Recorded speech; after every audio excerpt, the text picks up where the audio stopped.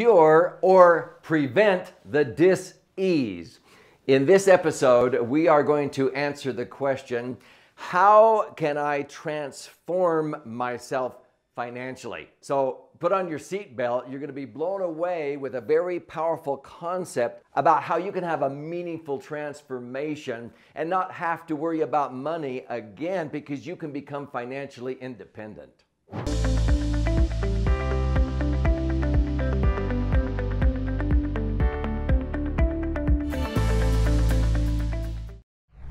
My name's Doug Andrew, and I have had a very unique background. Frankly, I've been very blessed in my life. I've been primarily viewed as a financial strategist, a retirement planning specialist for more than 45 years. But I've also trained and coached over 50,000 entrepreneurs. But many of my clientele, I help them create what we call a meaningful transformation. So I'm going to share in this episode a concept that I credit to a book I read many years ago called The Experience Economy. And the authors of this book talk about the concept that people will generally pay far more for something they perceive has a higher value. Well, that seems like a no-brainer, right? Well, they use the example of coffee. I'm not a coffee drinker, but they explain that coffee in its pure commodity form, coffee beans, is worth about 2 cents a cup at the time they wrote the book. When those coffee beans are made into coffee grounds and into a unique product in your house or whatever, a cup of coffee, it goes up about maybe 10 times in price to 25 cents a cup.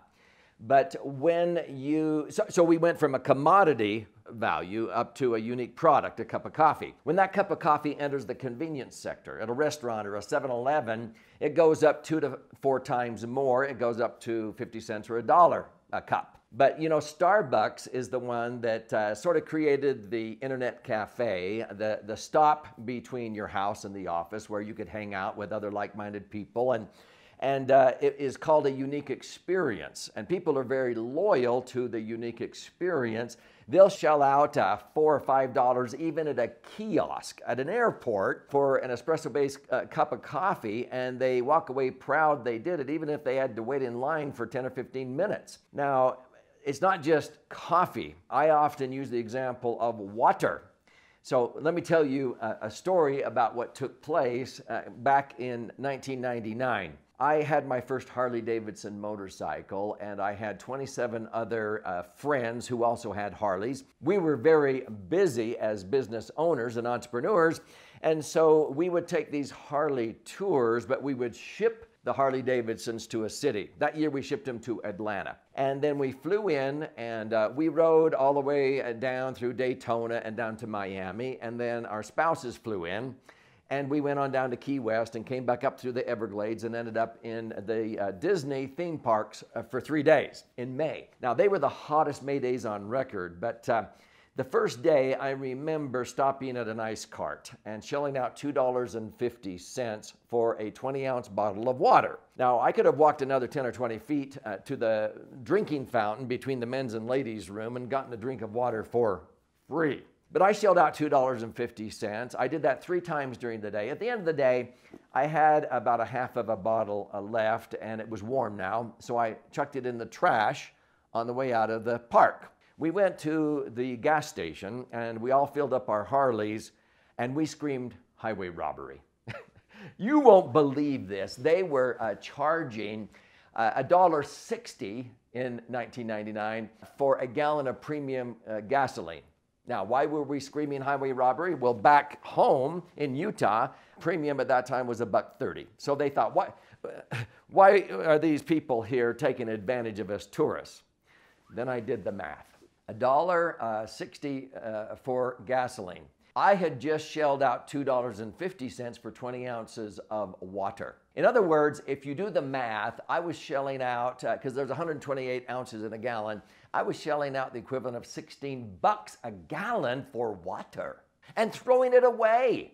If you would have told me 25 years earlier, in 1974, that at the turn of the century, people would pay as much for a gallon of water as a gallon of gasoline, I would have laughed at you. But 10 times as much and throwing it away? Yeah, Because in Disney World, we were having a unique experience. So water, a penny for 8 ounces, 2 cents for a bottle. I mean, when you put it into a unique product, a bottle of water, then at a wholesale place like Costco, and maybe you're paying out 10, 15 cents for a bottle of water. But then when that goes into a convenience at a restaurant or something like that, it goes up to $1. But in Disney World, we're shelling out the equivalent of $16 a gallon. Now at $4 a bottle, it's over $24 for the gallon of water. Gasoline isn't that high. Why were we willing to do that? Because we were having a unique experience in Disney World. Price goes out the window. I'm going to share with you what people value even more than a unique experience. So before I share with you what people value the most, let's review. When whatever you do or provide to your client, your customer, your patient is viewed as a commodity. If you're a dentist and people think that dentists are a dime a dozen, I'm just going to go to the one closest to my house. See, you're operating at a commodity level. If you go one rung up on the ladder, you provide a unique product, something that most other people in your profession do not provide. Now, if you offer exceptional service or convenience, you do what you say you're going to do. You always say please and thank you. You finish what you start, and you're always on time. You know that most entrepreneurs, many contractors don't even understand those 4 principles, and so they wonder why they don't get referred by their customers. Well, that's as high as most people get, is the exceptional service if they figure that out. What I just shared with you is the one higher than that is providing a unique experience for your clients, customers, patients, whatever you do. Now, the highest level that you will have the highest compensation with the least competition is when you provide a meaningful transformation for your clients, your customers, your patients, whatever hat you're wearing. So let me give you a little quiz, and then I'm going to share with you how I have helped many people create a meaningful transformation financially, and that's why I've been so blessed in my life.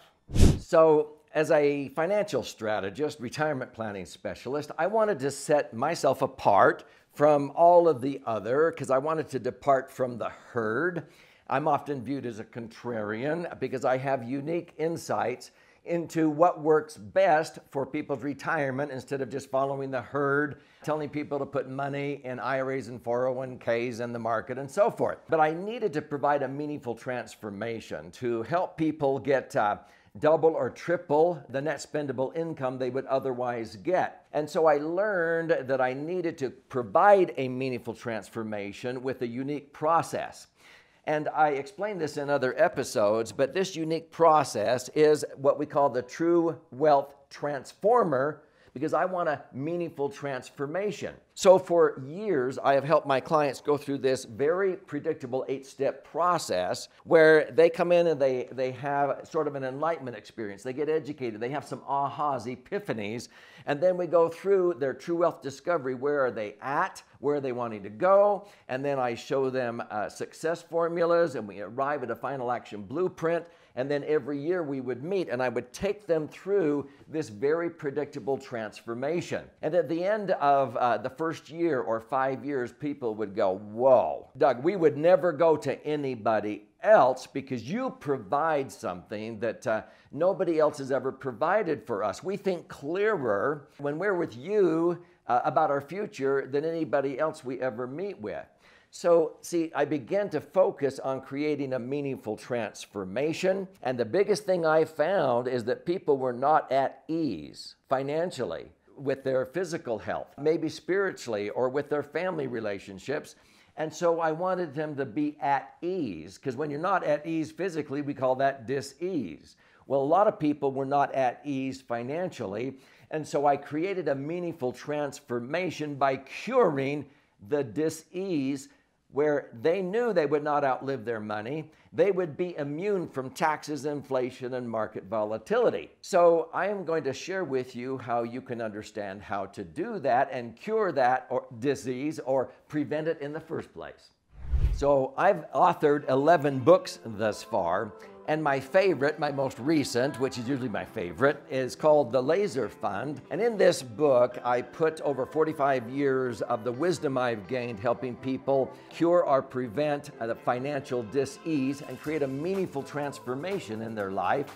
In here, I disclose the 4 financial vehicles that are my favorite, but my absolute favorite, you can't put all your money into it, is what I call the Laser Fund. So this is actually 2 books in one, and I want to gift you a free copy. This is 200 pages containing 14 chapters with all kinds of charts and graphs and explanations, more the left brain approach.